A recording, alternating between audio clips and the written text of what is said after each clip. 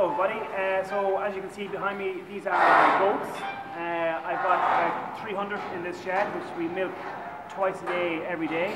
The milk obviously goes to a few different places. It goes to Glenisk and it goes into my blue cheese.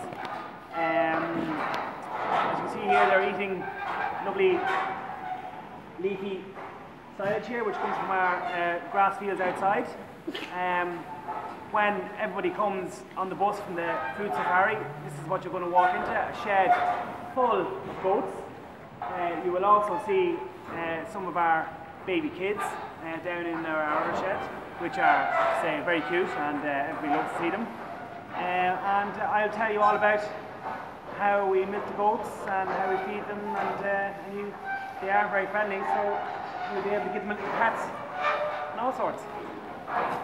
Right, so as you can see, these are our kid goats. These guys here are about 4 weeks old. They're very friendly, as you can see.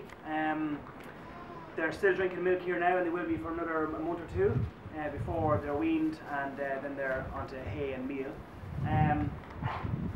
These guys won't be. These are all girls, so these won't be milking until they're nearly 2 years old. And that's when, of course, we get the lovely milk out of them, which goes into our cheese.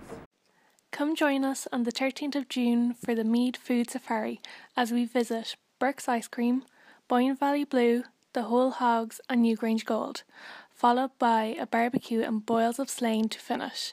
Tickets cost €30 including the tour, bus and barbecue. For more information, find us on Twitter at Meath Food Safari or check out the Boyne Valley Food series on Facebook, #BVFood.